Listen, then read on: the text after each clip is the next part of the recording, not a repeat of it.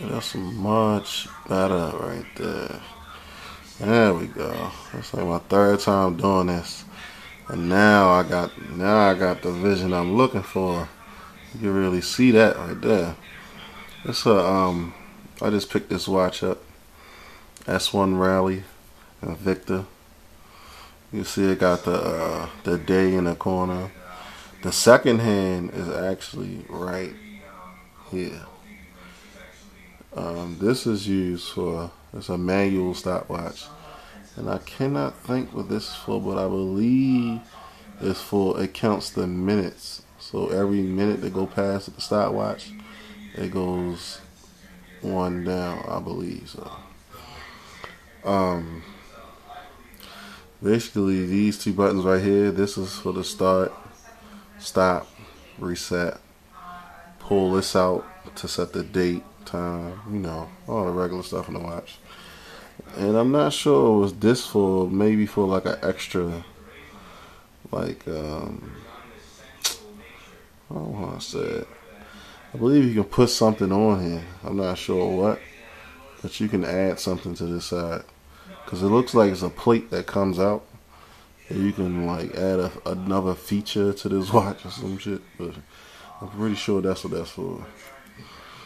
So they got that black plastic strip with the mesh in the middle. I like that.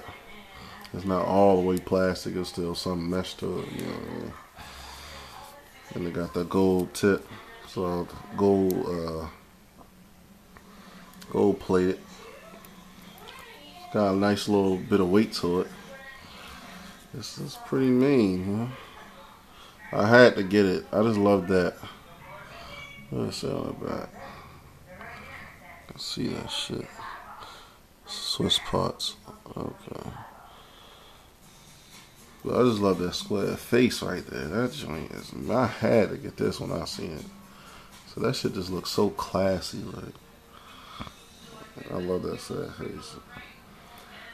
Basically, like, if you want to use the stopwatch, all you do is just press this motherfucking top button. Oh, let me get it clear.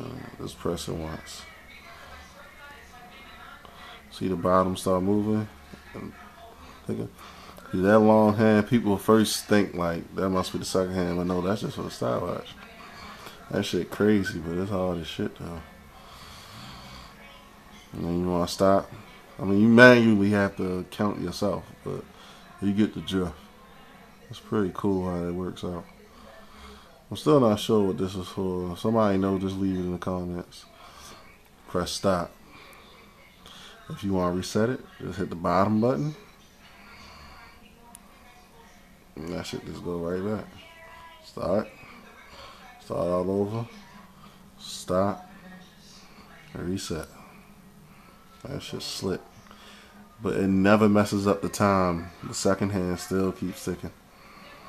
So, at the end of the day, you know, this is a very good pickup. It's costing me about $200. I got it for $200. I mean, you might not get you might see it for about $300 online. I got this from a local dealer, so he gave me a good deal, $200. It ain't bad.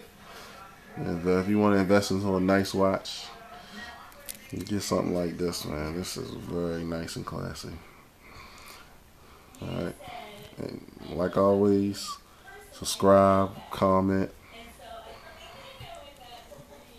like. Just want to check them all sides out again. Put it on the wrist, so you can see how that joint look. Let me put it on my wrist real quick, so you can check this joint out. That shit mean, Sean.